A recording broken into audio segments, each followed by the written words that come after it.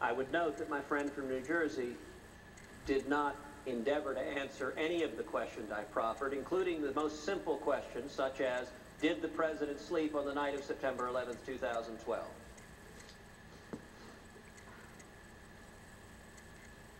I think that whether the president slept or not on that day, the question is, did he even get told by those who had information that such an attack was going on? I don't know. The bottom line is that would that have saved anybody? I don't know either. The bottom line is, do you want to do something about saving any future lives, or do you just want to do politics with this issue? If you want to save lives tomorrow where you have the control, at this moment, then you will let the embassy security bill go forward. If, God forbid, we have an attack somewhere in the world where the legislation that we are seeking in a bipartisan way in response to that independent board is stopped because the other side wishes to stop it, then God forbid that we have an attack and lives are lost, and then there will be an accounting at that time.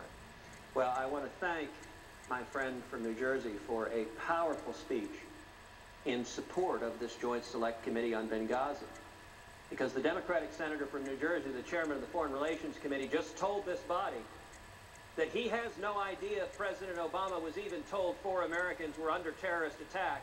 He has no idea. He doesn't know what, if anything, the president could have done to save them. I would suggest that's exactly the reason we need this committee. If the chairman of the Foreign Relations Committee 2 years later cannot answer that question, it makes abundantly clear that the response of the administration, and sadly the response of Senate Democrats, has been partisan stonewalling rather than trying to get to the truth. In the immortal lines of Jack Nicholson, it makes one think perhaps they can't handle the truth, or at least they don't want to know it. So I will finally say, I am more than prepared to consent to the request from the senior senator from New Jersey if he will only show the same reciprocal courtesy of agreeing to the same request for a joint committee, a bipartisan committee, a committee in which he could no doubt participate to answer the questions that the senior senator from New Jersey just told this body. He doesn't know if the president knew. He doesn't know what the president could have done. And apparently, the premise of the statements are that he doesn't think the American people care. I would suggest the American people care a great deal what the president knew about national security. If he wasn't engaged, if the people didn't know him, if he didn't act to stop it, that is a matter worthy of the inquiry of this body. I would say to my colleague from Texas that we have come to a conclusion based on all of the hearings, all of the testimony, all of the reports as to what transpired and what we can do to save a life prospectively.